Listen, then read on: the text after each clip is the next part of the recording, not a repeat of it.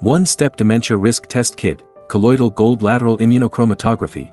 This product is an in vitro auxiliary screening device for senile dementia, mainly Alzheimer's disease, AD.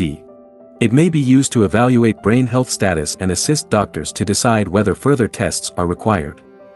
This kit is only a qualitative detection device with the features of non-invasive, fast, easy and accurate.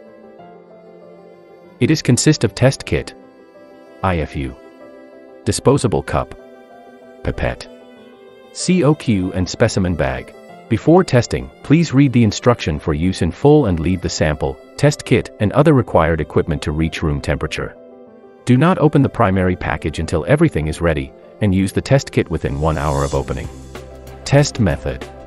First, please drink 200 to 300 milliliters water 30 minutes before test. Tear open the foil pouch and take out the test strip. Second, collect the middle urine in the disposable cup. With the supply pipette, take about 100 microliter, 4 drops, of fresh urine from the subject and slowly add to the sample well of the strip in drops. Third, allow it to stand on a flat surface for 10 minutes before reading the result. The result is not reliable after 15 minutes. Test result. A purple-red band at the control line, C, tested as negative, no purple-red band at the test line, T, please repeat test in 6 to 12 months. Purple-red bands at both the test line, T, and control line, C, tested as positive. Please repeat test in 1 to 3 months. If still positive, please see your doctor for further tests.